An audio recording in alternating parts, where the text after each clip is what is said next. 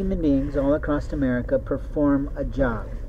They learn how to produce their life through productive efforts that creates for them some sort of a income or business revenue that provides them the potential of profitability.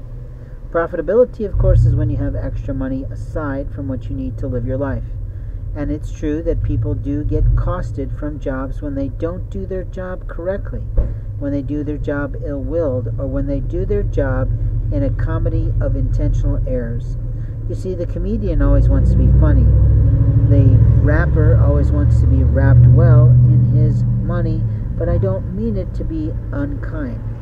What I'm saying is, if you want to be a superior person, then you behave like one. If you want to be the least common denominator, by all means, behave like one. But if you don't understand the difference between good service and bad service, good employee work and poor employee work, that's really on your life. It means somewhere along the line you got warped, you got tainted, you didn't understand what the world expects of your life.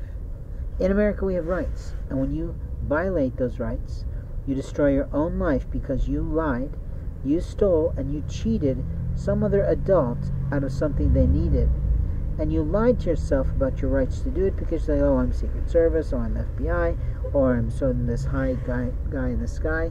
But the truth is, there is nothing that you want to ask a total stranger that they have rights not to give you is not true. They don't have the right to have to give it to you. What I mean is, you don't have any rights to them. So when you ask the inappropriate questions, when you ask the offensive questions, they aren't really the most forthcoming, are they? Yeah, I know you're trying to ascertain something fairly quickly, but that's not usually how relationships are built on trust. Trust is something that is typically built over the course of time, over the course of talents, over the course of a treasure being exchanged. But for most homeless, what they're most concerned about is, how am I going to eat?